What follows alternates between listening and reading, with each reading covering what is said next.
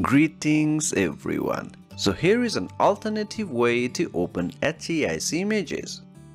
So here is our HEIC image. The file is in HEIC format. And if I try to open it, this does not work. Instead, we have to get an extension from Microsoft Store which costs $1. But there is a free alternative. Go to the Start menu and open Microsoft Store. This is the one,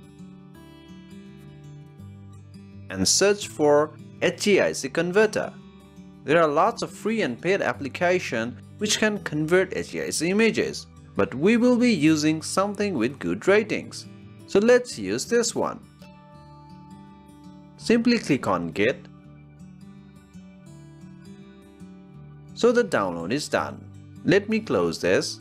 Now on the image, right click and click on Open With and choose HEIC Converter. If you wish, you can buy it, but I will skip this.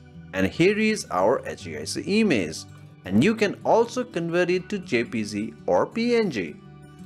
Choose the folder where you want to save it. I will add it to the desktop and then convert. So it is done. So now here is the HEIC image and here is the converted image.